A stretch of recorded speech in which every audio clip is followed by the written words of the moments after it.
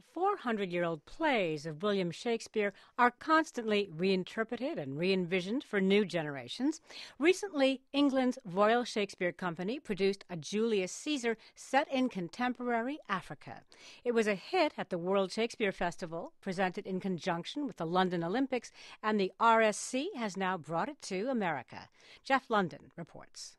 Gregory Doran, the artistic director of the RSC, first got the idea of doing an African Julius Caesar when he met Nelson Mandela several years ago.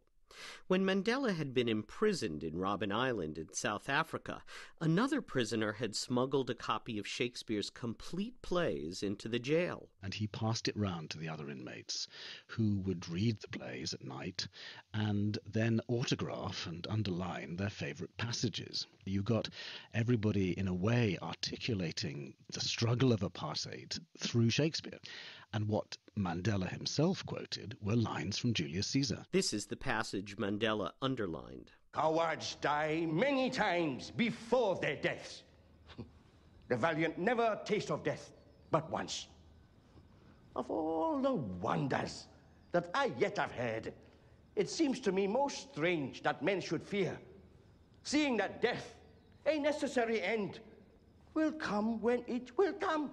Doran was also intrigued to hear that Julius Caesar had been translated into many African languages, and that John Connie, the great South African actor, referred to it as Shakespeare's African play. If you look at the history of Africa in the last 50 years, since many of the countries started to gain their independence, you see a pattern emerging quite often of leaders coming to power on a wave of popularity, then beginning to pull power to themselves in a one-party state, frequently then being overthrown in a military coup, and then, unfortunately, that plunging the country into civil war. Well, that is the plot of Julius Caesar. Doran realized that by resetting the play from ancient Rome to contemporary Africa, he could make Shakespeare's political thriller chillingly resonant.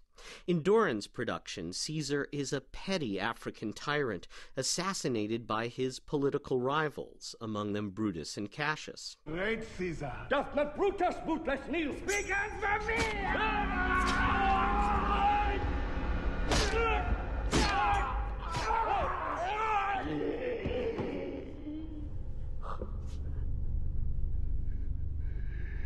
Et tu, Brute?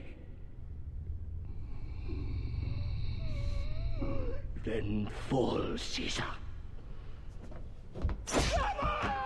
There's something just about the sheer chaos of what is unleashed on that country that Shakespeare, I think, is trying to explore and describe. And somehow in the African context, it just brings it more viscerally to life. It just seems more immediate and more horrifying as a result. So, when the Roman mob misidentifies the poet Cinna as a conspirator, they give him a South African necklace, a tire around his neck, doused with gasoline, burning him to death. When Mark Antony and Octavius Caesar take power, they wear military uniforms, and we hear screams and shots off stage as their rivals are secretly murdered. Brutus's boy servant, Lucius, becomes a boy soldier. I mean, I've been with the RSC for some years, and I'm an associate artist as well. And, I've played quite a lot of the main leads there.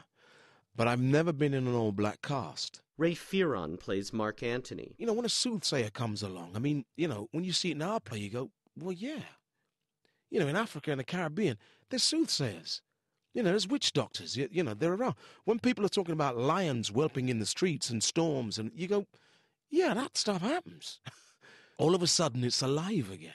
And Caesar's spirit ranging for revenge, with Ate by his side, come hot from hell, shall in these confines with a monarch's voice cry havoc!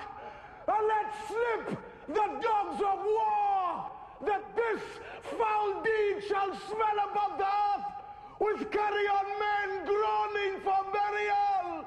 Fearon says it's been especially exciting to see how young audiences have responded to this interpretation of Shakespeare's classic. What wins out here is Shakespeare. You just see the greatness of Shakespeare. To No matter where you set whatever, it fits. The RSC's Julius Caesar plays at the Brooklyn Academy of Music through April 28th. It then moves to the Southern Theater in Columbus, Ohio at the beginning of May. For NPR News, I'm Jeff London